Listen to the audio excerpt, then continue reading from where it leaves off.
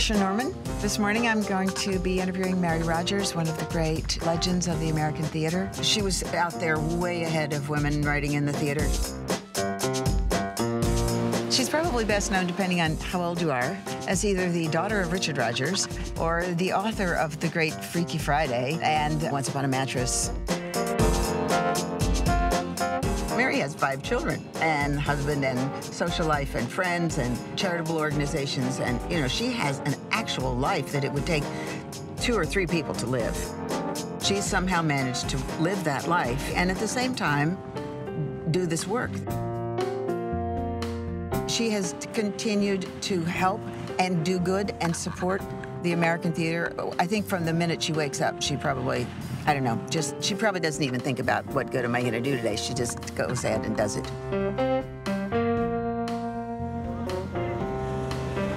Hey, Laura. How are you? Oh, I'm so happy to see you. You too. You picked the coldest day in the world. It's awful out there. Don't go. Don't go out. I won't.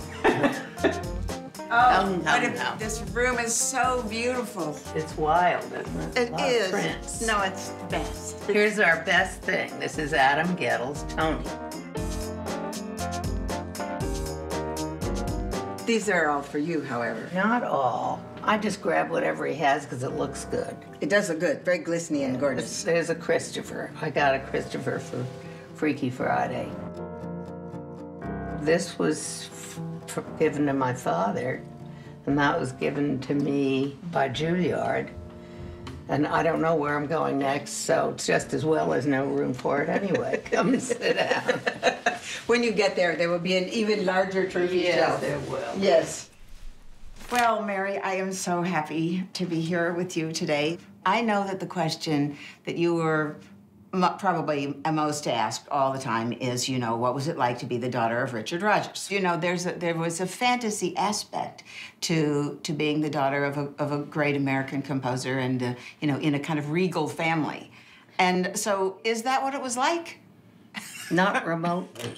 We lived in the apartment side of the Carlisle Hotel on 76th, and there was no money. Everybody thought, you know, who knew me later, thought my family had a lot of money. Daddy didn't have a lot of money. Nevertheless, there was a cook and a waitress and a nanny. All I wanted was to get out of the house, which is why the lack of freedom drove me crazy. I was a very rebellious kid, and I would lie. I thought my parents didn't know what they were doing when I was about 5 years old. Yeah. I remember thinking, these guys don't know how to do this. When I get grown up, I'm gonna have children, and I'm not gonna do it that way. And I think one of the most important aspects of parenthood is trying to help the kid locate its passions and its talents, and then give them everything you can afford to give them to help them go on with that. Was it like, don't touch Daddy's piano, or was it like, no go study? Music lessons were a given, but then I think probably you can tell fairly easily if children are remotely musical, which we both were. And then Daddy would do wonderful stuff with me. I mean, not classy. He would do the chopsticks bass so that I could play the top. And one song that I particularly loved of his that required simply thirds, chromatic thirds, called Why Can't I? It was a Rodgers and Hart song. And he would play the bottom and I would play the top. My father was not an easy guy to get along with. He didn't have any best friends. He had one very good friend. All he wanted to do in his entire life was write music. I think he was reasonably civil to my mother, in fact, very. But she was handy. She was an excellent chatelaine. The house was great. It smelled good. The food was good. She was very pretty. She was everything you'd want in a wife in the 30s. But I don't think it was an easy marriage, and it was not an easy parent either. I think he his whole world came from deep inside somewhere. And he was aware of that deep inside and that he was actually going to show that deep inside to the world in the songs? And I'm sure he wasn't. I'm sure it never crossed his mind. that he was going to... He knew he wasn't happy. I know that because he went to several shrinks. And he also had a drinking problem, and I'm not revealing anything that people don't know by now. But I don't think he was a terribly nice man outside. But inside, I don't think it's possible to make the kinds of sounds he made without goodness in there somewhere. Right. And I don't remember his ever mentoring anybody with the possible exception of me when I would play things. And his mentoring consisted of sort of grunts. Wasn't terribly interested until I played a song that I was writing for Once Upon a Mattress. Right. And he said, "Why did you do that in the bridge?" I had changed tempo completely. And I said, "I don't know, I liked it." And he said, "I wouldn't have done that." And I thought, okay. And I never again played anything for him until the orchestra played it. Right. Because I thought people will either think, as they frequently did, I think, that he was really writing my music because I was such an embarrassment, or whatever. But sure, or you were writing for his approval, or you were somehow you had someone looking over your shoulder. Yeah. Yeah. And he was hurt by that. He understood it intellectually, but it hurt his feelings. He wanted to be part of the party. Can we go back to the moment that you wrote the first song, either in your head or on the paper? My first writing came from making mistakes at piano lessons. Oh, I would play fantastic. things that sounded wonderful to me, but they weren't what was written down.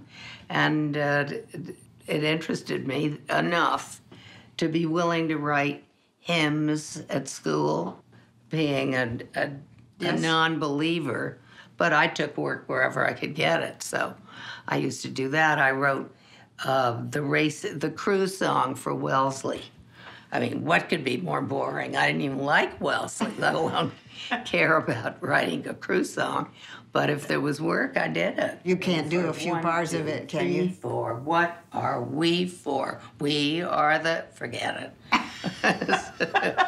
Yes, you are a composer and you are a writer, and that's really rare for somebody to have those two qualities. Did you know both of those? No. In the first place, I went to a wonderful school that concentrated heavily on the English language. And my father loved language and would correct me. I mean, anybody who said somebody gave a lovely party for Marsha and I was practically banished from the house. And I continue, I'm ashamed to say, to do that. I correct people's grammar all the time. That was from the school, from my father, and from my grandfather, who was a doctor, but he loved language. And he taught me how to diagram sentences, which everybody, when they got to it in the 9th grade, detested it, and I still thought it was a game. They're doing a lot of research now on the music instinct, but it's as fundamental to animals and people, apparently, as eating and drinking are. That's very different from language. It's also, I believe, the reason that it's so much more fun to write music than it is to write lyrics. You really have to work to write lyrics. Steve Sondheim may love it, but most other people think it's a royal pain. I used to say it was like having rats running around in your head. You'd rhyme things in the middle of the night and think, oh, good, I've finally got it. You'd wake up in the morning and it was like being on pot. Didn't make any sense at all. Writing music, every sound you make makes you want to make the next sound. It's a sort of self-propelling experience that native tribes instinctively know. It's an instinct. Would you talk a little about Mattress? You know, a lot of people don't know how you go from having no show to suddenly show. Well, it surprised me, too. going from no show to a show. I worked for about 4 years for Golden Records, Little Golden Records, and Marshall was the hired staff lyric writer for Little Golden Records. And he asked me if I'd like to do lyrics for the company, and I said, yes, I'll do lyrics if you'll let me write the music to go with them. And he agreed to do that. And a few months later, Marshall said, have you ever heard of Tamiment? Well, Tamiment was a resort in the Poconos, mostly used by women who were hoping to find a guy and guys who were hoping to get laid. And they came for a week, and there were quite a few writers who lived in a barracks kind of thing, and we would put on a review every week. A different one, a new one. A new one. And I was the only one with any children. I had 3 children by this time. That first year, Marsha was told by the man who ran Tamiment he could do a musical if he had a good idea for one. And he'd had a good idea for a long time. It was The Princess and the Pea. So we wrote that whole thing in about 3 weeks. And he made me write, there's a song in it called Soft Shoes. I wrote Soft Shoes 11 times until it suited him. And we couldn't find anybody who wanted to produce it until we got to New York, when Gene and Bill Eckhart, the designers, and Norrie Houghton and T. Hamilton, who were the producers and the owners of the Phoenix Theater, had some space in the summer. And that's how it happened. Then they thought, well, we'll see if we can get ourselves a director. So we auditioned it for George Abbott, who'd been an old friend of my parents, who did it, came down and listened to what there was of it to be polite, but he didn't really expect to like it very much. He did like it, and he said, well, let's see now, if you can get it done by, I have May. If you get it done by May. And we had 3 weeks to write the whole show and write the songs. And I don't know how we did it, except that we worked literally day and night. We also had to do something sad, which was to go to Nancy Walker, who did not work that often then. She was older. But she was dying to do it, and she was all excited that it was really going to happen. And George Abbott, at our first production meeting, and everybody was in the room, said, how many people in this room want Nancy Walker to play the part? And everybody's hand shot up, except George's. And George said, well, I'll tell you, I'll do it. I'll do the show because I told you I would do the show, but I won't enjoy it. I love Nancy Walker. I've worked with her, but Nancy's a star, and I don't want to work with a star. I'd like to make a star. So we started auditioning. We saw several people who were good, but nobody who was perfect. Judy Abbott, George's daughter, has now come up with another name. Somebody called Carol Burnett. So I yelled to Marshall down the hall, guess what? Now we're supposed to look at somebody called Carol Burnett. He said, Carol Burnett is brilliant. She was at Tamiment when I was there. We will call her right now and get her to come down here. In she came, and she was wildly attractive, much too attractive. Her skin was great. Her hair was this wonderful red. Her legs were perfect. And she had a voice you could hear in Toledo, Ohio. I mean, she was incredible. And we said, listen, we think you're going to be great for this, but you're actually too attractive. So what do you have in your closet that's truly disgusting? And she said, well, almost everything is truly disgusting because I don't have any money, but I have a particularly unattractive suit. Would you like me to wear that? Fine. Out came Carol and got the part instantly. I've always been shy. I confess that I'm shy. Can't you guess that this confident air is a mask that I wear 'cause I'm shy? We had a hard time coming up with the 11 o'clock number for her. And she said, oh, fellas, I'm just so grateful to have gotten this far. I'll be happy to just go home after this.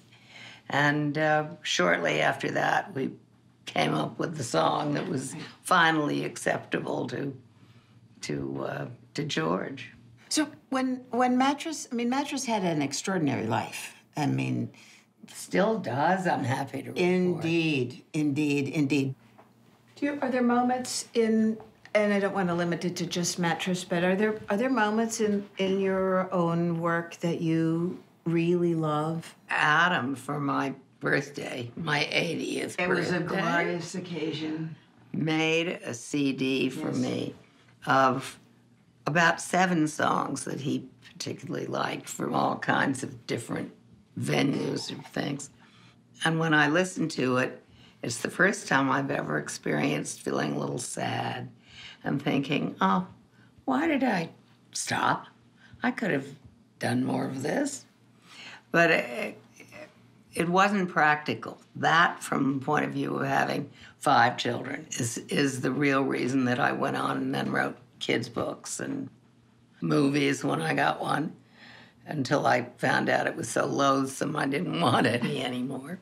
I had been working on a musical for 3 years that was clearly never going to come to pass. And I thought, I don't have time for this. 5 children, one's a baby. Men writers don't get asked, how did you manage to have all that work and still live your life? I mean, they just don't get asked that question. They would say, what do you mean? Because it's perfectly clear that the wives are doing all of that. Right. I got a letter from Ursula Nordstrom, who really invented children's books. And she wrote me a letter and said, I wrote your friend Steve Sondheim to ask him if he would be willing to write a children's book for us. And he said, thank you very much, no, but his friend Mary might. So it was right after I'd made up my mind that I had to find something else I loved doing when I got this letter from Ursula saying, come in and talk to us about naturally anything that occurred to me about being bad was very appetizing. So the first book I wrote for them was called The Rotten Book. It was about a little boy who fantasized about all the rotten things he would do if he could. And then I was off in this whole new career. I don't think I'm the same personality, creative personality, as either my father or our son, Adam. I have many more things that have always interested me. And if one thing didn't succeed, I thought, oh, well, and went on to the next thing, which is something that women are still able to do quite easily and men can't do. They have to be top. They have to be best. There are so many availabilities for women that if something doesn't work, give up, go do something else. Well, there are availabilities for women like you who have vast interests and an extraordinarily rich imagination. And Freaky Friday, I mean, you invented a whole genre, which is we change places and then we try to get back. And I'll tell you another little secret, which is I didn't invent that. Thorne Smith did, and you probably don't know who Thorne Smith is. He wrote a book called Turnabout that I read when I was in bed with a cold when I was a teenager. And it was about a girl, a husband and wife, who changed bodies.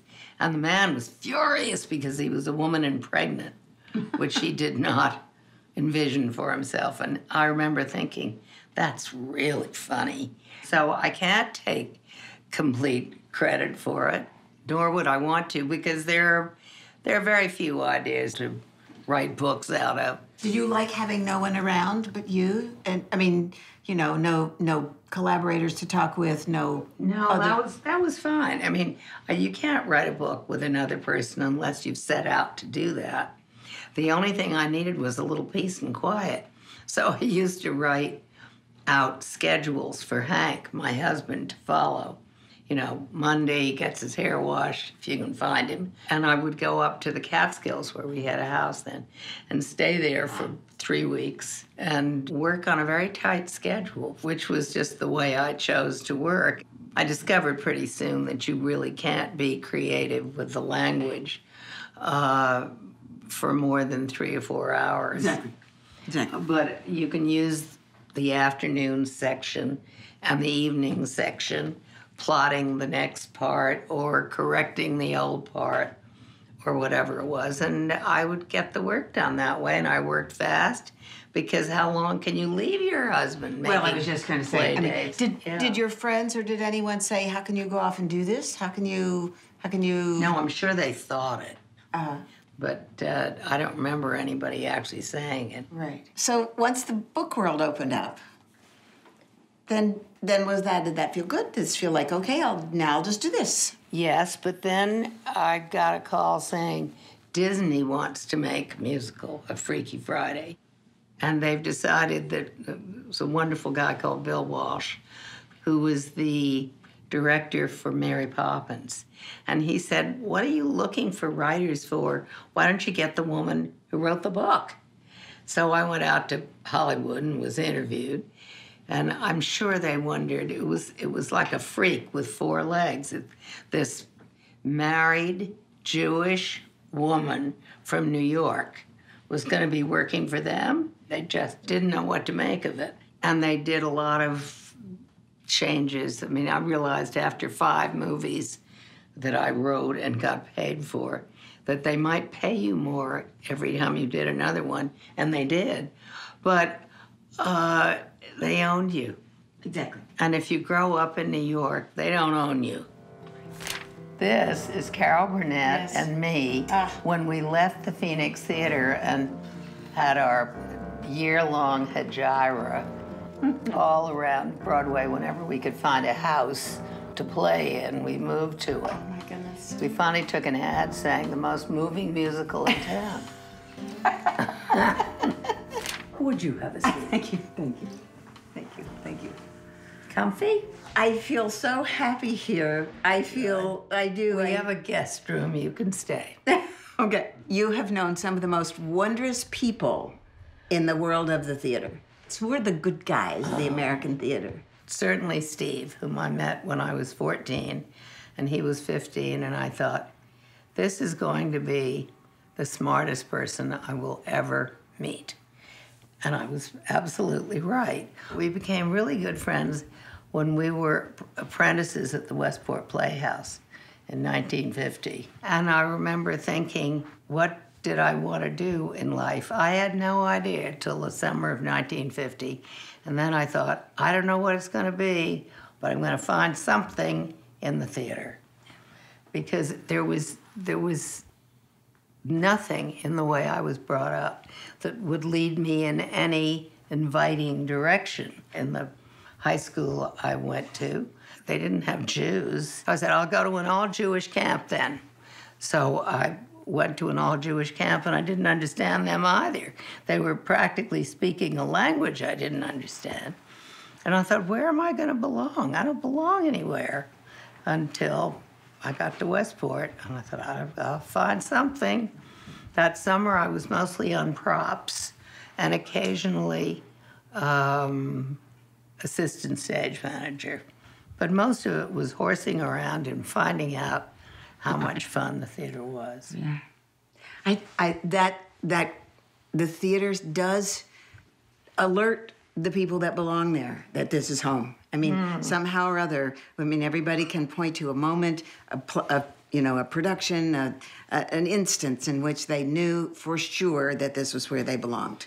People that want to live fully and in that same way need to know how to do that. I mean, what do you need in order to live that Mary Rodgers Get Old life, that kind of iconic life? I was very lucky, Marsha, in that I got offered things. When Ursula Nordstrom asked me if I wanted to write a children's book, how often does that happen? Right. There are people all over the country desperately mailing in children's books, hoping that somebody will pick up on it.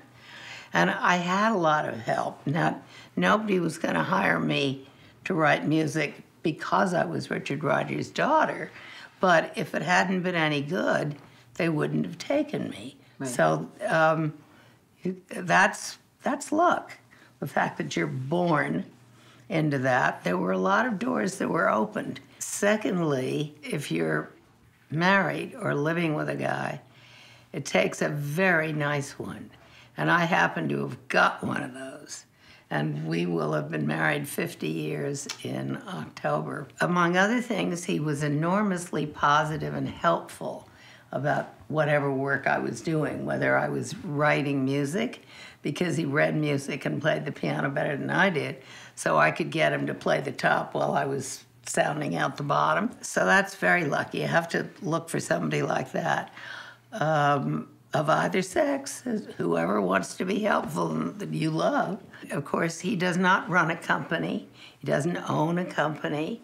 He's not a billionaire, which leads me to why I wrote the second kids' book I wrote for middle-aged children called A Billion for Boris, because men grow up being somehow inculcated with the erroneous instruction that everybody has to be the best. Women don't have to feel that way.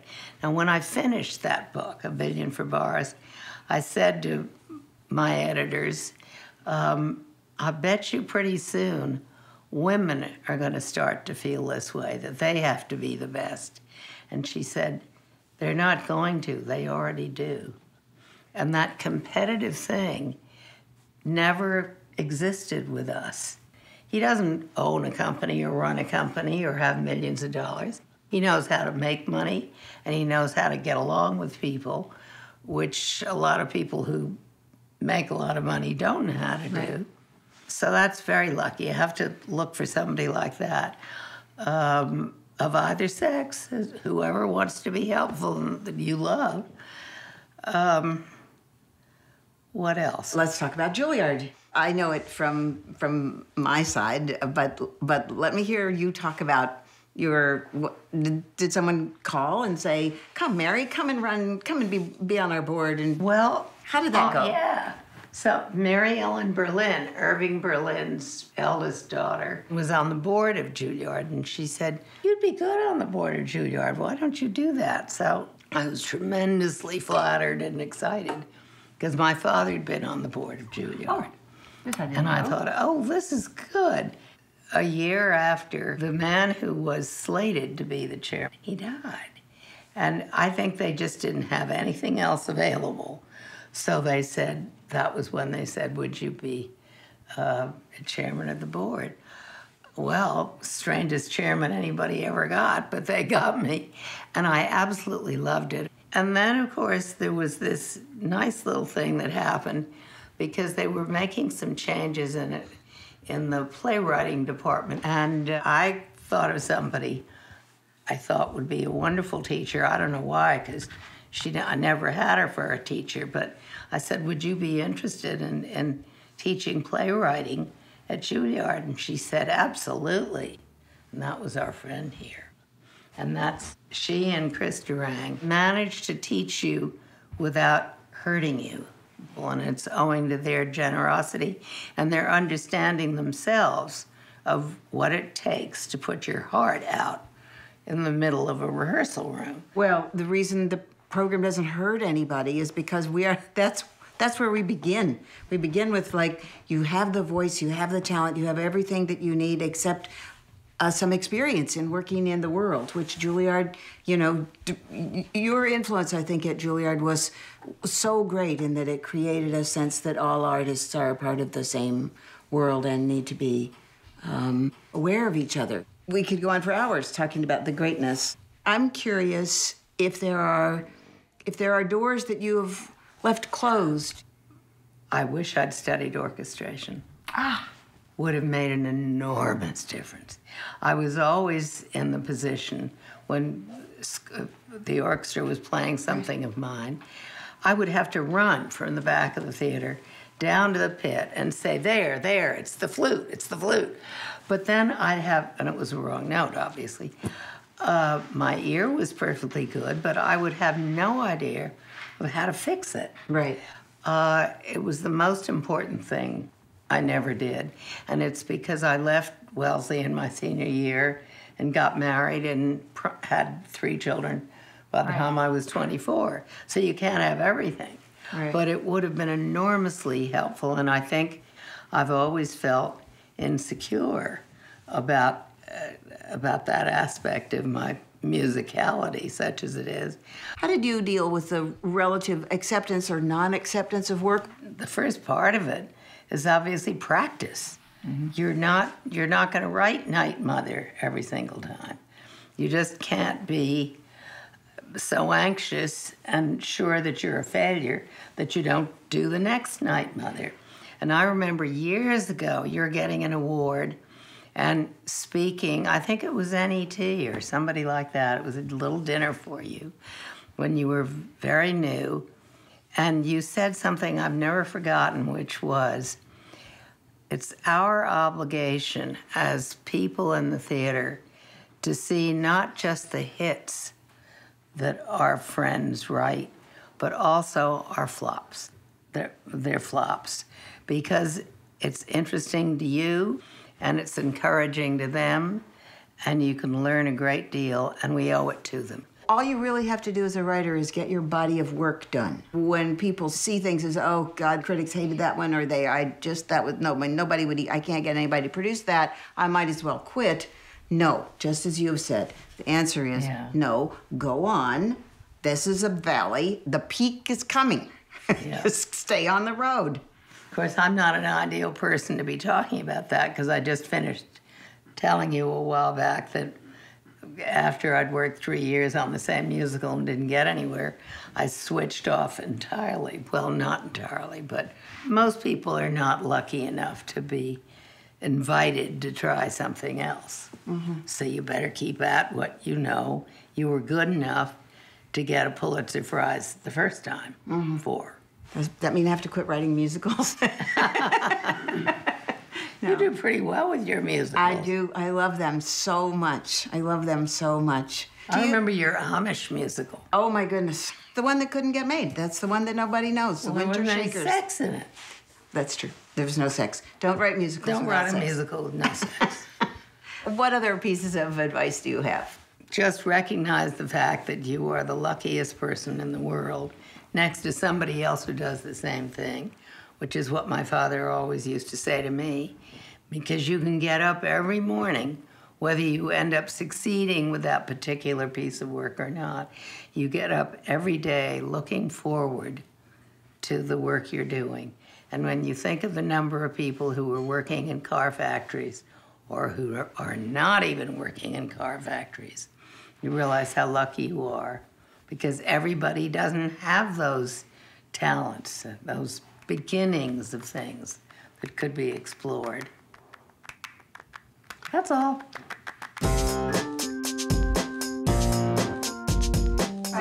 This is Adam Gamble. Kind of show.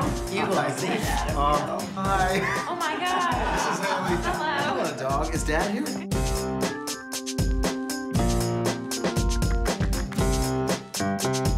Adam, I think you should come kiss your mother while the camera's rolling. Yes, pretend you like me.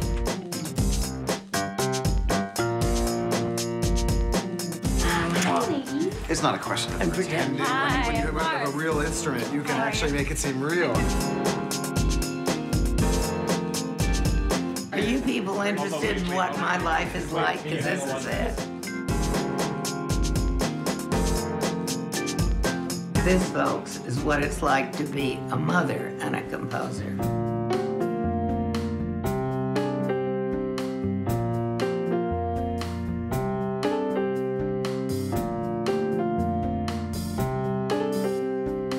Then if you're interested, we can send in 4 more children if I can find out where they are. And that'll be the output for this life.